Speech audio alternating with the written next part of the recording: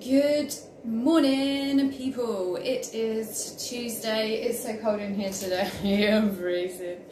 I hope you are a little bit warmer than me, and I hope that you are having a good morning. If you've woken up today feeling a little bit stiff and sore, then you are in the right place, because I am doing a session today on hips, lower back, and that dull ache that we get down the leg as well. And this is for anyone really, even if you don't move much and you've woken up and you feel stiff and sore. If you felt it for a couple of days, then you might want to give these a go. And also, if you do work out a lot, these exercises really help out runners, people that work out their lower back and bum, their bum and their legs, like a deadlift and stuff like that. So it's actually really good for everybody. My room's a little bit of a mess because I have been busy in here this morning. I have been working out, so I'm very happy to be doing some good deep hip stretches with you.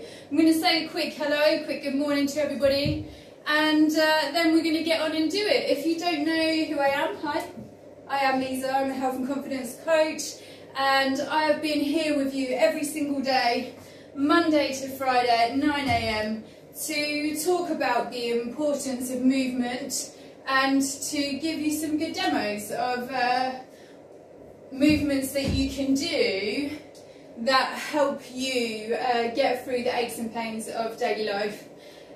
So here we go. Oh, I think there might be a bit of cat drama going on in my garden. Hold on. Just in case. Okay, perfect. So today, Tuesdays are all about deep hip stretches, and these are for your sore hips, the lower back pain that we get around here, and the pain that runs down the leg there as well. So, perfect. What I usually like to do for these kind of pains is to give it a little mobilise before we get into a deep hip stretch. So I know it's also important for us to get this done in a short amount of time, because time is one of the factors or one of the reasons why you don't find the time to do it. Perfect. There's my little cat just come back through the window, so I know she's going to be fine now. That's great. So yeah, so what we're going to do here is we're just going to start off with some nice gentle exercises, and then we're going to move into some holding exercises that are really going to make you feel some great relief in those sore areas that I was just talking about. So what we're going to do for number one is we're going to find ourselves a wall. You can hold a chair, you can be on the sofa, kitchen counter if you're in the kitchen, and what we're going to do is we're just going to do some nice little leg kicks out to the side, and these are nice and controlled. Hold on to the wall of the chair if you have some trouble with balance, especially if your body is tempted to get involved. We're just going to do 10 up to the ceiling. Love it. From there we're going to do backwards and forwards. Nice. Again, I'm going to focus on really pushing that heel into the floor, and I'm going to let my leg go all the way back and all the way forwards, and I'm going to do 10 of them as well. This is so nice for the hips. And if you've ever been like running or walking and you get that, it's happened to me a lot, especially whilst I've been training for runs, that I'll get like a sudden jolt down the leg and my hips just feel awful, and I'll just pop over to the side of the road and I would do some of these just to really help me out and help those hips out. That is generally coming from, if you are a runner and you get what I'm talking about there, it's because we spend a lot of time running in one direction, so the hips are only doing this kind of movement. It never gets to go out to the side, and that's why we get that pain there. Nice, so we're just going to loosen it up. So I'm going to do 10 there, and then I'm going to do 10 backwards and forwards as well.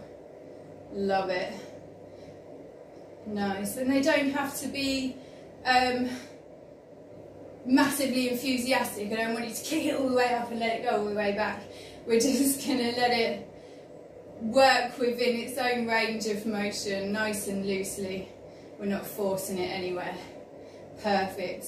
So we've done those, nice. What we're just going to do here is we're just going to, you can again hold on to the wall or the sofa if you need to, and you're going to do some nice rounding of the knees. So you're going to draw a big circle with the knee all the way around and all the way down. We've got a good anchor, good heel in the floor, and we anchor it by pressing it and screwing it in. We're going to do 10 of those. Those hips are already going to feel so much nicer now. 9, nice. We have to pop over here and do it on the other side. Hold on to your wall chair if you need to, and please don't try to get any of your body involved. You're simply just drawing a circle with the knee. Nice. And we're drawing 10 of them. Perfect. They're really good ones for the hips there. Love it. Nice. So what we're going to do now is we're just going to try and help out the lower back and that little pain that goes down the leg. What we're going to do here is stick our chest out and shoulders back, but I just want you to make sure that your rib cage is over your belly button. Your little bum squeeze, little core squeeze, keeping that position. You're going to stick your bum out to bend over. Got our hands rolling down the knees here, keeping my chest and shoulders back. Perfect. Now what I want you to do is push your heels into the floor and really squeeze your bum. Nice. You're going to start to feel this up the back of the legs here. And then what I want you to do for me is see how far you can reach down. We're going to do 10 gentle pulses. Nice. 3, 2, 1. Perfect. We're just going to do a little stretch down there. Yes, I really want you to push it in, squeeze your bum and hold it for me. Nice. You're going to get a nice feeling up the back of the legs there. Good stretch. Love it. Well done. From here, what we're going to do is take ourselves down to the floor. Yes, we're going to get into a nice little tabletop position here. What I want you to do is push your hands into the floor. They're right under the shoulders. Then what we're going to do here, what are we going to do here? We're doing fire hydrants. And what you're going to do is you're going to bring your knee into one knee, and then you're going to use your bum to lift your knee out to the side. That's it. We're just going to do 10 of them. 9, 10. Perfect. You're going to have to turn it around and do it again. But make sure that those hands are pushed into the floor and you've got a good bum squeeze before you go. And you want your knees at a similar, like opposite your hands. Nice. And your bum is in charge of lifting your knee up. We're doing 10 of them. Perfect. Well done. Good stuff. From here, what I want you to do is keep those hands pushed into the floor, and I want you to use your hands to push your bum down to the floor. You're going to squeeze your bum. You're going to walk your fingers forwards. You're going to have a deep breath out. Nice. Squeeze that bum. Well done, well done. From here, what we're going to do is bring your bum into your hands and give it a little press in. And still want your hands pressed fully into the floor. Don't want any of this going on. Giving it a good press. Nice. We're going to squeeze the bum. Well done. Perfect. Hold it there just for a second. Love it. From here, we're going to bring it back. You're going to bring one knee up. We're going to stick one foot out. We're going to use our hands to press you down on top of that leg. You can draw those hands in to press you down a little bit more if you can. This one can bring, you can feel this one quite a bit in your bum and your hips. So it doesn't matter if you can't sit on the floor. All that matters is that you're feeling a good stretch in the hips and in the bum there. Nice. Perfect. So we're going to change it then. We're going to bring one knee up. We're going to stick one foot out. We're going to use our hands to press us back down onto the floor. We're going to squeeze our bum. Nice, well done. I can see a couple of people have popped on, so please tell me. I mean, obviously don't jump up and do it now, but tell me if you're joining in. You can tell me afterwards, that would be lovely. This is one that I did a couple of weeks ago actually, and the girl actually said live how amazing it was and that she was rolling around the floor like a nutter, but she was so sick of feeling that pain in her hips that she just thought, well, I'm going to do it. And she did it, and she said she instantly felt amazing. I actually have those comments somewhere, I'll post them. So, I'm sorry, I need to demo that. What I've done there is I've just taken myself over to the wall and I've put my toe up against the wall. And then what I'm going to do is I'm going to bring my knee, my foot, it's not my knee, and I'm going to press that into the floor. Now, if you haven't done this before, you're going to feel it. You're going to feel it down this leg, not this one. You're going to find it hard to get up, but what I'll need you to do here is either you can use the sofa actually, and you can hold on to that. You can hold on to the wall here, or you can put some things on the floor like a chair that you could hold on to whilst you're doing this. It's very tempting to put yourselves over here, but what we're trying to do is stretch those hips so that this makes it ineffective. So we're going to try to get up. This is a painful stretch. It feels like your quad or the top of your thigh is literally going to pop off your leg, and that just means that we're doing a good job of stretching it. So what you're going to do is you're going to focus first on getting up without the balancing. If you need to balance, it's cool because you're still feeling it, it's great. We're going to focus on the heel going into the floor, and then we want to ask our hips if you can, it's only if you can, if you're still here it's fine.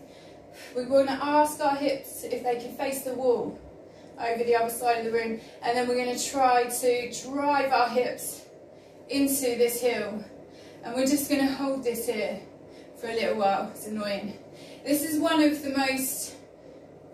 the stretches that gives the most feedback, but it's also one of the most effective stretches that I've ever taught. Everybody feels the difference in this one immediately, and that's why we do it. I'm not leaning on my leg. Nice. We're just going to give this one a little change over. We're almost done here. So we're going to put that toe up against the wall. We're going to let the knee come down to the floor there. And then we're going to focus on putting a good heel into the floor. And then we're going to focus on being able to get up without bending over onto our leg, because that makes it ineffective. Nice. What we're going to do here is put our hands on our hips if you can.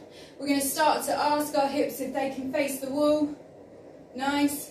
We're going to focus on pushing this heel into the floor, and then we're going to drive, oh yeah, we're going to drive our hips into that heel. Nice. We're going to hold it here for a little minute. One of the most painful but one of the most effective stretches. And I was actually suffering quite a lot while I was doing a lot of training a few years ago, and overuse really. I was teaching a lot of classes as well, and my back was not happy about it. Luckily for me, I actually had a good friend who knew a lot about good effective stretches, and he knew about my history of surgeries, and he just gave me this, and this was just absolute magic. So I've never stopped teaching it since. Perfect. Love it. Well done. We're going to get off of there, and we're going to finish on our last one. We're just going to end up on the floor. We're going to have a good little lay down. If you need a towel or a t-shirt or whatever it is, you can do that and just put it round your thigh. But if you can grab it, I want you to grab it, and I want you to try and put your shoulders on the floor. Nice. We're going to do some quick circles. This is more of a bonus for you really, but you'll feel this in your ankles and your calves. We'll do 10 one way, we'll do 10 the other. That's because those ankles, we've got to look after them. I know. Nice. Then what we're going to do is we're going to try to straighten this leg, and I want you to point that toe all the way down to your face. It's another one that you feel, but it's another one that's super effective. So I just want you to grin and bear it and hold it. If your leg is shaking, but you're feeling it, it's good. It means that you're literally working on the edge of its range of motion there, and it's perfect. Nice. We're just going to hold that for a few seconds longer. Nice. Love it. Let's put that down on the floor. and we're going to change it over. We're going to bring one in. We're going to point those toes up to the floor. Please don't try to get your upper body involved. That's why we try to put our shoulders on the floor. So it's all about the leg. Nice. We're going to do those big rotations just to look after the ankles there. Nice. Well, and the calves really. You can feel it when you do it. It's perfect. Love it. We're going to finish this off by straightening this up. You're going to point that toe all the way down to your face. You're going to hold it where it hurts. It hurts. I'm going to grin and bear it. Whilst we're doing this, I'd also say that it doesn't matter if your leg doesn't come up all the way. When I first started doing hamstring stretches, I literally was maybe here. It hurt so much for me. If you don't know my history, I did have 2 back surgeries to correct scoliosis, and it left me with a massive amount of nerve damage, and I had to learn how to walk again. And yeah, hamstring stretch has been in there for years, and I've not stopped doing them because they're amazing. Okay, and there you go. That is a great little session. Literally, you can get that done in 10 minutes. And it's really just going to help you feel nice and loose and open for the day. So I hope you found it useful. It's good if you do nothing. It's good if you sit down. It's great if you sit down all day. It's great if you work out. It's great if you're a runner. It's great if you're feeling aches and pains of daily life. Get moving, people. There's my cat just rolling down the window. Perfect. Love it. Did any of you manage to do that with me? If you did, please tell me and tell everybody else about it. As I was saying, I did this. I did one like this a couple of weeks ago, and there was a beautiful woman in there who wasn't expecting to feel any difference. I'm sure she was just like sick of feeling the pain, but she did it. She did it with me, and she was so amazed that she literally ripped there and then. I'm going to dig out the photos, I'll show you it. So if you are sitting there and you're like, oh God, I am in pain, I am feeling stiff and sore, check it out. Perfect. And if you're checking me out later, please do say hi. I always love to hear from you, and let me know if you are feeling aches and pains of daily life, and maybe I can help you out with it. That would be lovely, wouldn't it? Yeah. Thank you all so much for always being here, and please hit that share button if you did do it, because chances are if you did it and you felt amazing for it, there's definitely people that you know that are also complaining of being sore and achy, and maybe you can convince them to do it as well. That would be great. Have an amazing day, and I'll see you all tomorrow. I don't know what day it is. I think it's postural corrections. So I'll see you then. Adios. Goodbye.